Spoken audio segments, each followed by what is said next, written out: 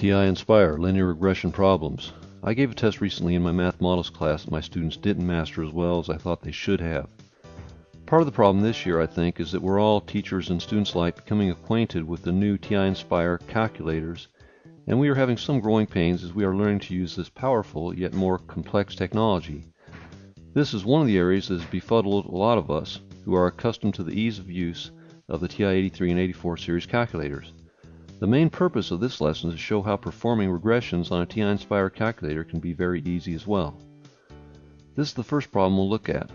The data in the table below were collected by measuring foot length and height of some of the members of the softball team.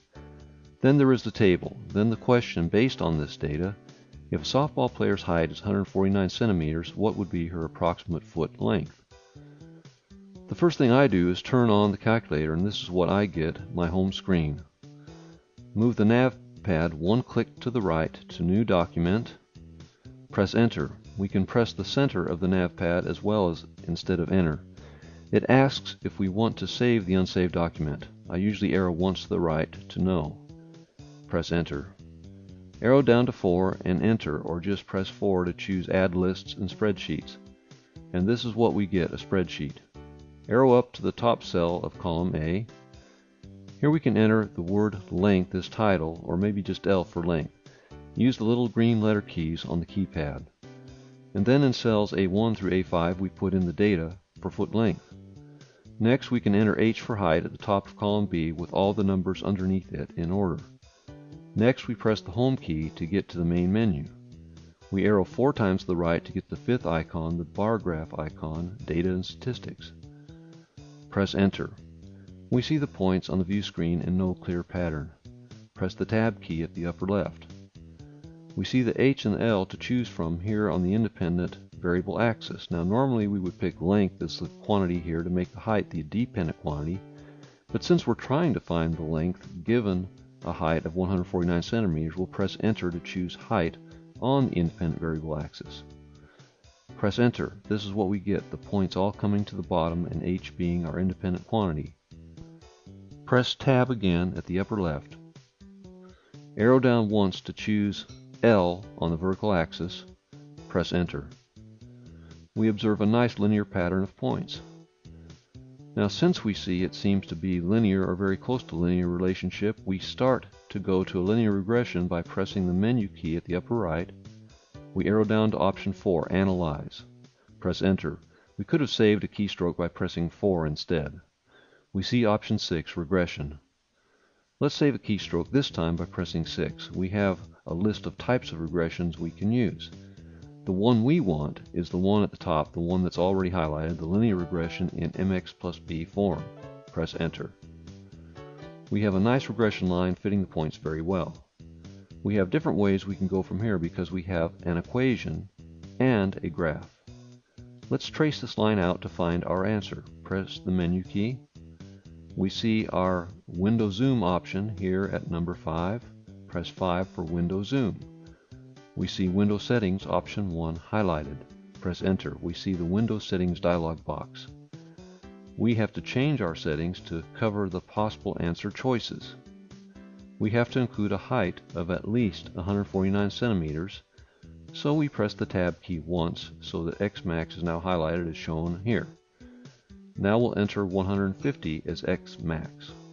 Next we tab down twice to get Y max, so it's highlighted. We have to change this to accommodate at least our largest possible answer choice, which is D, 22.1 centimeters. So we enter 23 here for 23 centimeters. Press Enter. Now we see a much larger window with all the points clumped together in the lower left corner. Now we press Menu. We see Analyze at option 4. Press 4. Now we see option A at the bottom, Graph Trace. Press the little green A key. The crosshairs are here near the center of the view screen with the coordinates. We're going to want to go to the right to get to 149 centimeters, so we click to the right with the nav pad. And here we are pretty close to 149 centimeters, and that's 149.006, 20.86. And what we really pay attention to is this dependent quantity coordinate 20.86. We look at our answer choices and see that this number, 20.86, best matches the 20.9 centimeters here, and we pick C as our correct answer.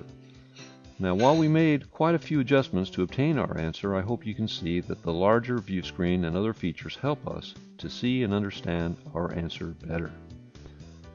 Here's our next problem. I think it's an easier one. The table shows the average price for 1 gallon of regular gasoline every week from July 27, 2005 to September 5, 2005. Then it has the table relating time and gasoline prices. Then the question, which regression model best describes this relationship? Stop the video and see if you can do this one. Hint, open a list and spreadsheet page and enter the data into 2 columns first. Then go ahead and solve it, then restart the video to see if you got it right.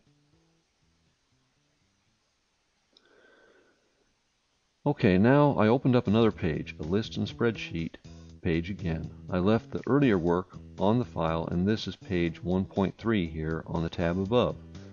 Next, I entered all the data from the table with weeks at the top of one column and price at the top of the other column.